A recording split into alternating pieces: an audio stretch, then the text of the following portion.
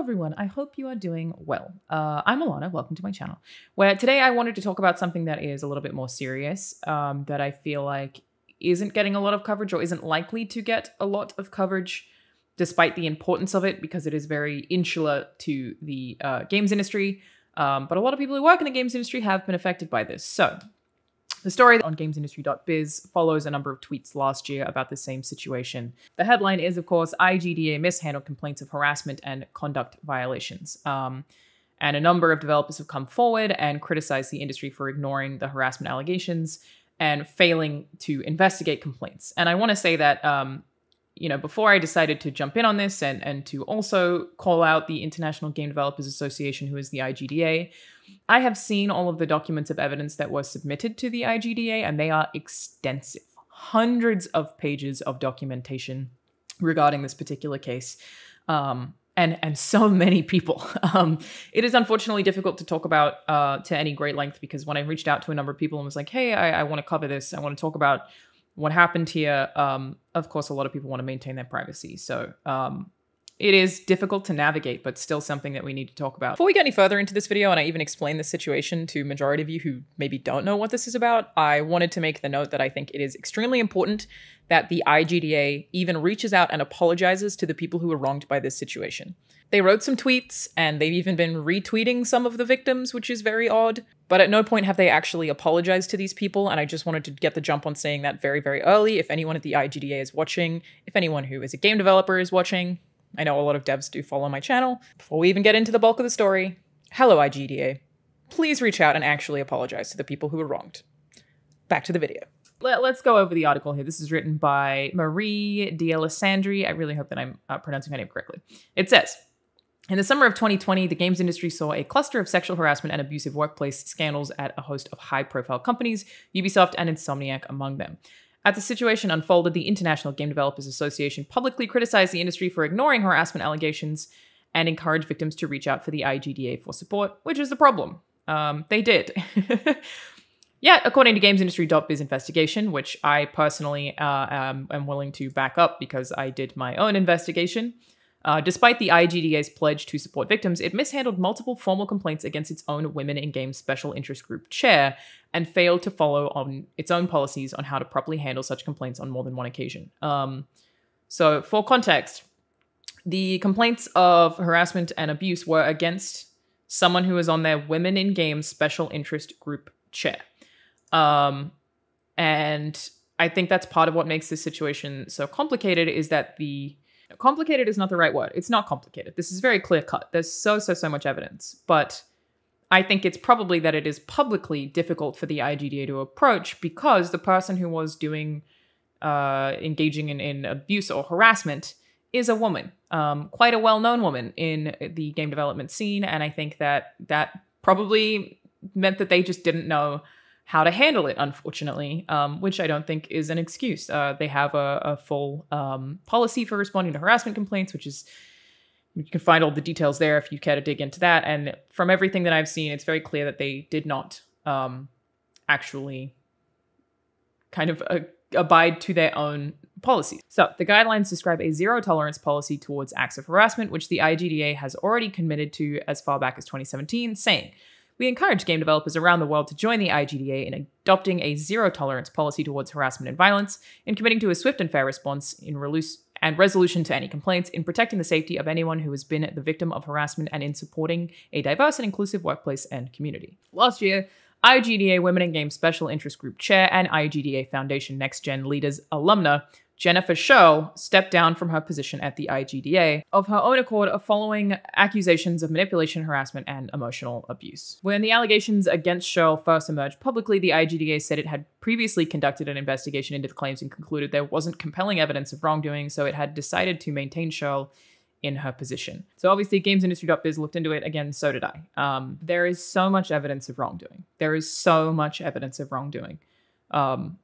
I don't want to make this video about Jennifer Scholl at all, because she's no longer at the IGDA and she has stepped down. And I don't know that making this video about Jennifer Scholl is helpful to really any of the victims or anybody involved. But a lot of the stuff, and the thing that I think is the most concerning, is that she was taking credit for a lot of people's work. So there are a lot of people who still haven't been appropriately credited, like saying that she worked at NASA on a program when she absolutely did not. And even her involvement of that was because of someone else and not herself. I don't want to get into the details again because I'm not trying to spotlight Jennifer Shull in this situation. But not only were there people who were effectively bullied out of the industry because of conversations suggesting that they had done things they hadn't, and very intentionally manipulative tactics. I'm named in one of the documents in that Jennifer Shull was saying stuff about me, and I don't care about that at all. But it can have a lot of impact when somebody inside of an industry is creating a negative whisper network, especially when there's somebody who's seen as being respected and not on the board of the IGDA, which I would say most people watching this video probably aren't familiar with, but the whole game dev scene knows the IGDA. So when it comes from someone who's in that kind of position, it is a position of power, they have a lot of impact. They can control people's careers. They can prevent other people from getting jobs. They can really, really negatively impact people. And the evidence is so compelling. So the IGDA clearly made a mistake here. I still think the IGDA is an important organization that has helped people more than hurt people. But as it stands right now, I'm not seeing any accountability. I'm seeing this one post, which I'm very glad that gamesindustry.biz covered. But otherwise, the IGDA needs to continue to serve the industry. We do not want them gone. The IGDA is so helpful to a lot of just starting out game devs. Such a valuable organization to the industry that they need to make sure, and we need to make sure, that they are doing their best and making sure what they said was not compelling evidence of wrongdoing never happens within that organization again. And right now, this story is largely being ignored, and I feel like that is unacceptable. So it goes on to say, gamesindustry.biz looked into the situation and unveiled a concerning pattern at the IGDA showing a failure to follow through with internal investigation system the organization itself put in place to handle issues such as harassment and violations of its code of ethics. After hearing complaints about Shull in 2018, Jen McLean, who was executive director of both IGDA and IGDA Foundation until April 2019, encouraged a group of complainants to file a formal complaint, which it did in early 2019. A collective of 11 complainants put together a 16-page document alleging targeted bullying and toxic behavior and sent it to the IGDA Foundation. The complaint, a copy of which has been shared with gamesindustry.biz, documents a history of deception, bullying, defamation, and abuse. Again, I've seen this and I agree, showing breaches of the IGDA Foundation's code of conduct that Shull was meant to follow as a member of the Next Gen Leader program. It's worth mentioning that the program is intended to support mid-career games industry professionals as they transition to leadership roles, which, again, is also a very important thing because the games industry is full of people who just get promoted because they've been there for a long time and not because they're good leaders. It's a real problem. As indicated on the IGDAF's website with a focus on diversity and inclusivity.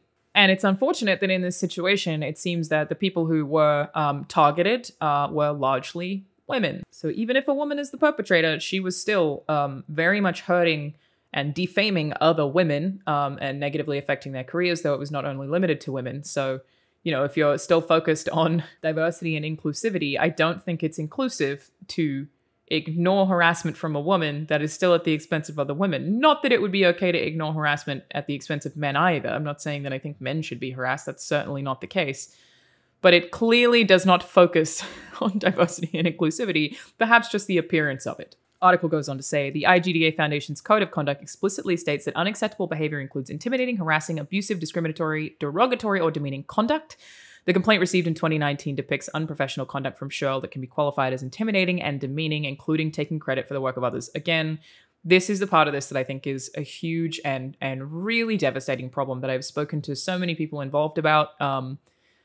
Not everybody, I don't have contact with everybody who this has happened to, but the ones that I have, literally like years and years of work that this person took credit for and then ran with and built a career on top of, and that stuff still hasn't been publicly corrected. And I did ask a number of people if they would like me to say something to try to publicly correct their resumes effectively, but it seemed to most people that as long as the Whisper network exists and people know that this is the case, it doesn't need to be super public, like it can be fixed internally within the games industry. And I hope that that's true because I guess people are scared about, you know, having a public spotlight on them regarding that kind of thing, which I think is totally fair. It's all very scary.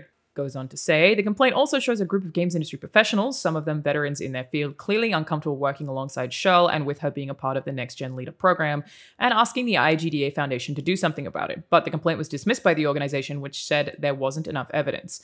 Part of this was that they were told there wasn't enough evidence, so they went and got more. And there's so much. There's so much evidence. It's so shocking. I respect that if somebody comes forward about anything, that you should be like, okay, we need to actually do our due diligence and look into this. And I do think that that's important, that as an organization that they should put the work in to vet these kinds of things. There's so much evidence. It's overwhelming how much there is. My God. It says, at the time, confidentiality was even breached as the content of the complaint was discussed within the IGDAF, and we were told someone who knew and supported Shell reached out to one of the complainants about the document, the content of which was supposed to be confidential. So they were supposed to be submitting this thing confidentially, but it was clearly discussed internally and then kind of spread, which is also unfortunate. The IGDA Foundation later apologized to the complainant for breaching confidentiality, which, cool, thanks. So McLean stepped down from her position as executive director with the IGDA and IGDA Foundation before the Shirl investigation was concluded, but encouraged the group to officially file their complaint at the IGDA as well. In 2020, a collective of 14 victims and 6 allies lodged a formal complaint against Jennifer Shirl with the IGDA, which was then headed by executive director Renee Gittins. The 34-page document details the multiple counts of personal abuse and professional breaches carried out by Jennifer Shirl between the period of 2017 and 2020, and the IGDA policy for responding to harassment complaints states that the organization will investigate incidents committed by or to an employee, staff member, board member, IGDA chapter /SIG leader, volunteer, or general member of the IGDA, or if the incident took place at an IGDA-affiliated event, gathering, or workshop, online or in person, and both of those things happened. Pretty clearly, both of those things happened. So the article then breaks down the IGDA policy at length. I'll leave a link in the description if you want to read this thoroughly, but I'm trying not to lose you here because there is a lot of information. There is a follow-up here that was the total. There is another follow-up here about, the IGDA asking for more elements to support the case, which they did in December of 2020, and it added 78 pages. Again, I have read those. Across both of the formally submitted complaints, the people who submitted them alleged that Jennifer Shirl had breached the IGDA code of ethics by appropriating and claiming the work of her peers as her own. She totally did, and provided evidence of such claims. It also accused Shirl of grooming, emotional manipulation, harassing, and ostracizing other industry members, particularly other women, and physically assaulting one of the complainants as well. And this in part all came out because of this. In 2020, upon learning that Shirl had been nominated for a Game Dev Hero Award, 10 women from across the games industry filed an objection with the organizers. Following a conversation with the complainants, the organizers removed her from consideration for the award. This information was confirmed by Game Dev Hero's spokesperson, who also confirmed that the IGDA didn't contact them to confirm or inquire about the situation. She did also get inside of the Game Awards inaugural future class, but was removed as a reaction to the allegations coming forward. And there was also a note of the fact that the IGDA added that Shirl had come under investigation for inappropriate workplace behavior at a previous employer, but left before the investigation was concluded. So yeah, obviously this is extremely wordy, and the general synopsis is that the IGDA did not take the situation seriously despite their own harassment policies and what they preach, essentially. Again, not trying to shut down the IGDA. I think what they do is important, but I do think that they need to be held accountable to make sure that they're doing their job correctly. There are, this is stuff that I actually didn't know about in this article, a number of other sources who came forward with complaints about the IGDA, talking about there being a gap in communication and the system just being very broken, and basically saying it's not like they don't care. There's just definitely a thing of keeping a very positive outlook, even in how they word their emails. Everything is very positive. There's nothing negative. So when you bring up things that are negative, they're always addressed in a positive way, sickeningly positive. So that is an issue. That's true. Sometimes you need to be negative to deal with negative things. They added that the IGDA isn't giving game developers the association they deserve, as communication attempts are weak and the organization isn't listening to the complaints sent its way, which is probably very difficult. I would think in reality, the IGDA should be hiring somebody who is an expert and knows how to deal with this kind of stuff. And they did actually respond, apologizing for the lack of appropriate support and recognizing the importance of upholding policies and standards. They said the IGDA maintains follow-up correspondence with complainants and communicates conclusions of investigations to parties directly involved in reported violations. However, in one of our recent ethics investigations, we reviewed materials submitted to us and conducted an interview with the accused before concluding there was insufficient evidence of wrongdoing. The approach failed to adhere to the IGDA policy for responding to harassment complaints established in April of 2018, as we relied on written statements and did not conduct individual interviews of the named witnesses and materials, which is also wild. They didn't reach out to the victims and ask them for their input. They reached out to the harasser and asked them for input. What? Again, the point is that they apologize for this, though. They are apologizing. They say, we apologize for not providing proper support and communication to everybody with serious concerns. It is one of our top priorities that all of our members feel their concerns will be treated appropriately. So they have now updated their policy for responding to harassment complaints and created a more comprehensive IGDA ethics violation and harassment investigation process. And I just really, really, really hope that they are held accountable and that this happens. There is also a report by Luke Plunkett on Kotaku. And then we have this tweet from Anna Brandberg here who said, whew, I don't know how to pronounce that. After almost 4 years of working on this, I can't believe we can finally talk openly about it. Jennifer Sherrill lied, manipulated, stole other people's work, and left a trail of destruction in every country she fled to, because she did travel a lot.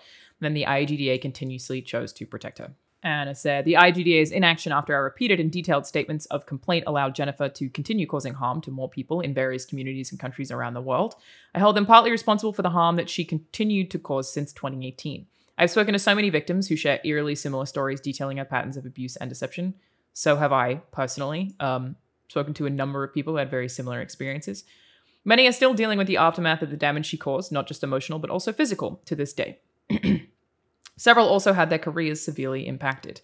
While some things would have been understandably tricky for the IGDA to action, e.g. statements about personal experiences, they shouldn't have been simply dismissed. But how could they ignore things that were so blatant, e.g. stealing other people's work with so much evidence provided? And that is the really confusing part.